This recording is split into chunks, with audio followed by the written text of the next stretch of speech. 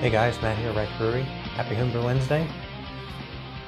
Couldn't wait. This is a first pour, first sample after kegging the blonde ale. So this is my first beer doing a pressure fermentation. The process went pretty good overall. I learned some things along the way, and thank you, Dennis, for your advice with fermenting in a keg, because that's also new to me. I've never fermented in a keg before. But yeah, no, it's come out nice. It is very young, of course. It's only been, I brewed it last week, so it's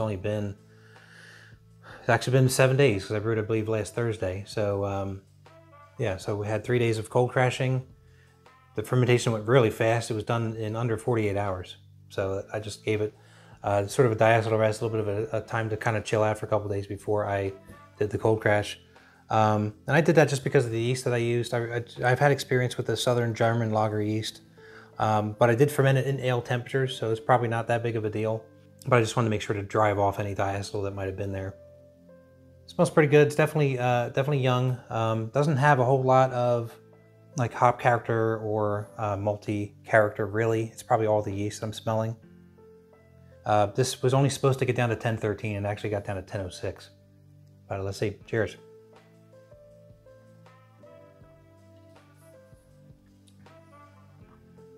It's pretty good. It's a pretty basic beer. There's not a whole lot fanciness to this. Yeah, I'm definitely picking up what I expected to pick up here from what I added. The base grain that was in this is Maris Otter, so a little bit more of a sort of a malty character to that, which is what I was going for. I put in some carapils, a half a pound of carapils, a half a pound of torrefied wheat. I've had good success with that to kind of help with head retention and some clarity. And a half a pound of Gold Pils Vienna. I did that to try to see if I can pull out a little bit of that sort of graham crackery taste that comes from that malt, because I plan on putting that in my apple cinnamon wheat and make a proper apple pie beer. Yeah, I think I got some of that character in this. But it's obviously not fully carbonated. There's some bubbles in there, and it's maybe halfway clear. I don't expect this beer to become super clear. But that turned out good. One of the things that I was concerned with was, coming out of the keg, I didn't know how the dip tube and the clarity and this sort of getting out, filtering anything out of that yeast cake would be any type of issue. But I'll say that it worked out good. I cut 2 inches off the dip tube, and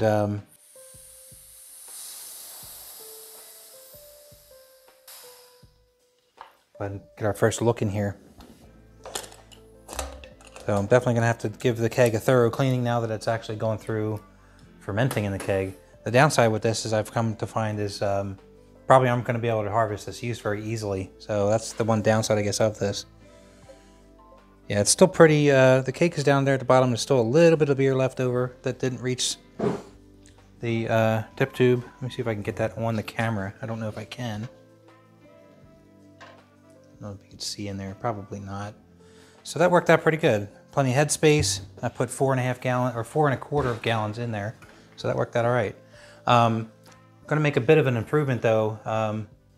Another suggestion that I had got was to try this thing out. It's called Floatit 2.0. It's a floating dip tube. So I ordered this after I had started that.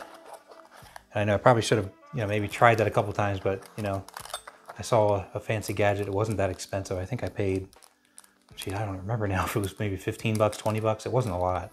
Comes with a couple, looks like extra gaskets. This is the floating dip tube assembly, the filtering piece, which looks very similar to the bouncer. And then of course the tube goes on the end of here, and then on the other end of it is the small stainless steel dip tube that goes into the keg to replace the actual dip tube. Looks pretty easy to work with, pretty easy to probably take apart and clean. This thing just has sort of a spring-loaded end on it that you kind of, hopefully, not poking yourself, just open up like this and pull it out of there. And you can rinse this out, and it's really just looks like it's just a weight. It's not open except for just the one port there. And then, the spring-loaded filter here. Take that apart. Here's the gaskets. You get the extra ones. You could take all this apart, and I guess if you wanted to, you could replace this with a finer mesh if you needed to, or coarser depending on the situation. But as it is, it looks like it'll work pretty well. So I think I'm going to give this a try the next time I do a pressure fermentation, and we'll see if that improves any of the process at all. But that worked out pretty good. You know, as you can see right here, this is freshly transferred tonight, and there was nothing in there. That's pretty clear. So maybe with a more hoppy beer, that'd be more of an issue if there's more crud at the bottom. But for this one with that yeast, that worked out okay.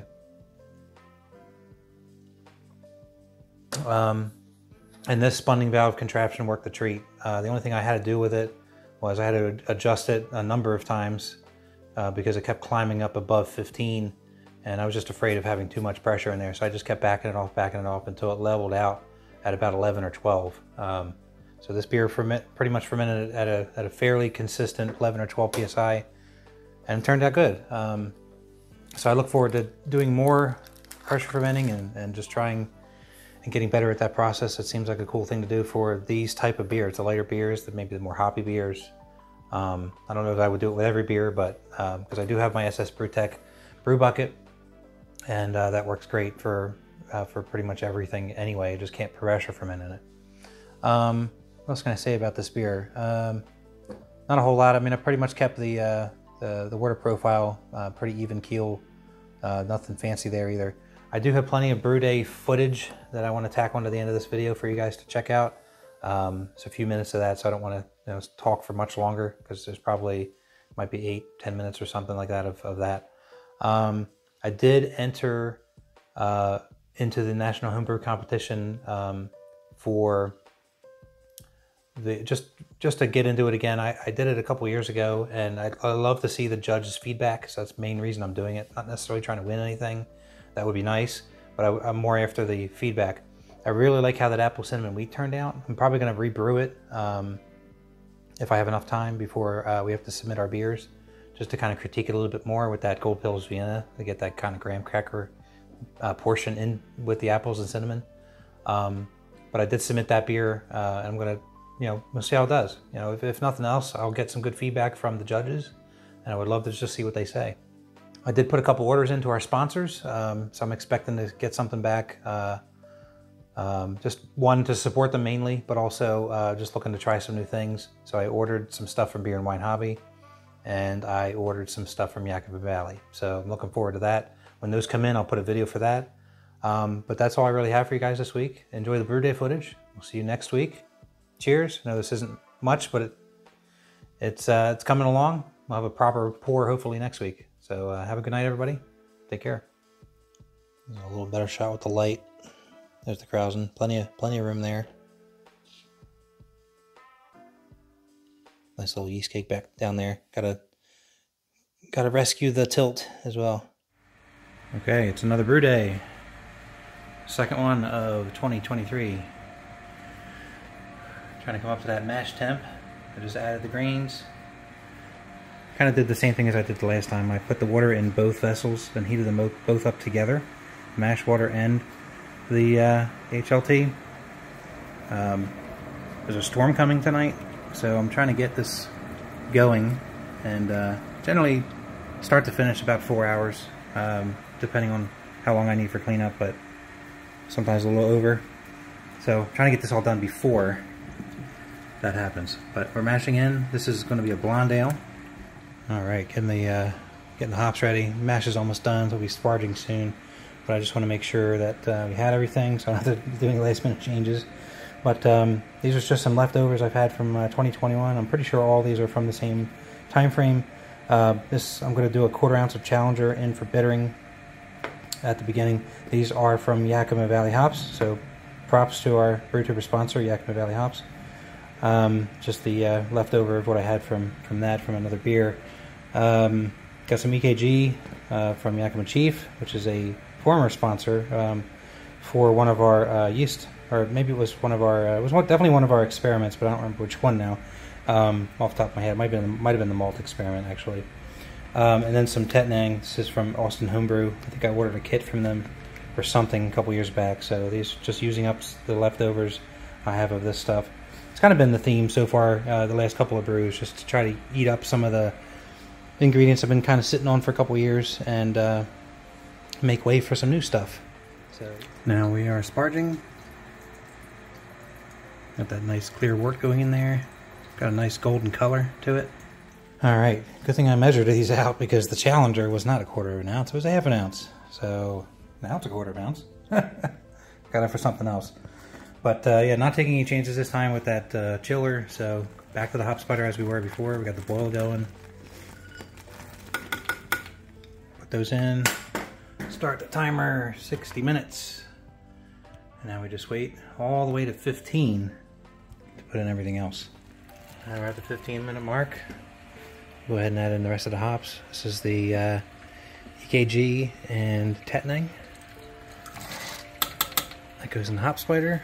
And then we got the yeast nutrient and the Whirlfloc tablet, which will go in the kettle. Alright, with just a few minutes left on the boil, this is where I like to start sanitizing the chiller. I don't have the water on yet, of course. It's also a good opportunity to get those air bubbles out of the lines so they can boil through. Turn on that pump. Get that circulation going there. And that's flame out. Now we're already whirlpooling, so now we can go ahead and turn on the chilling water.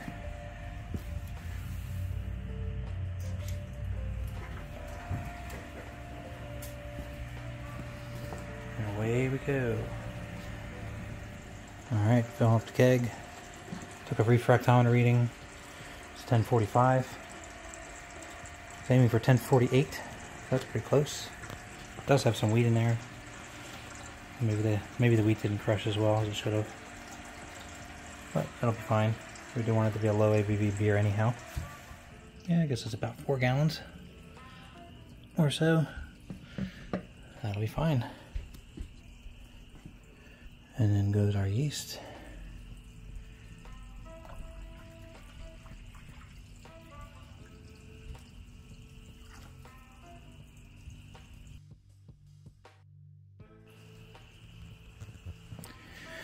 And then in the tilt.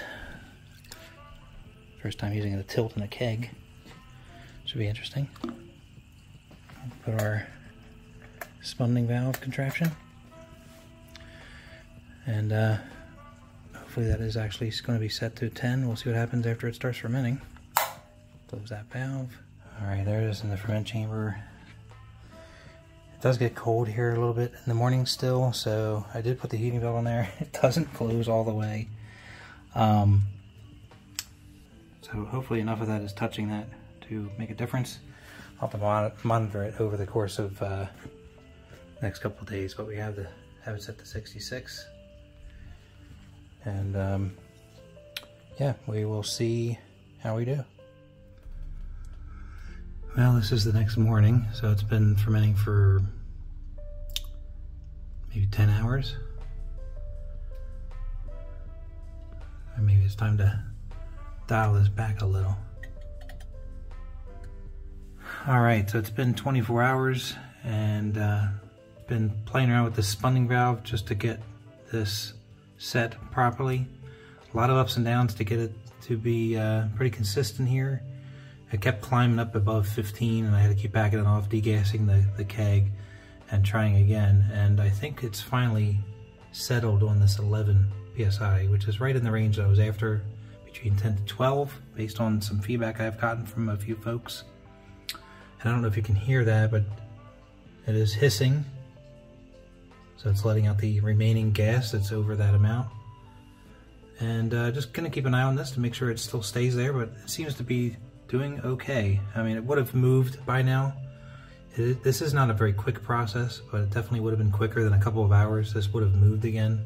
Yeah, I think we're good. And then the nice thing about this is it's sort of a set it and forget it. You know, barring that any kids get a hold of this and play with the knob, I should be able to ferment the next thing as it stands and not have to mess with this again.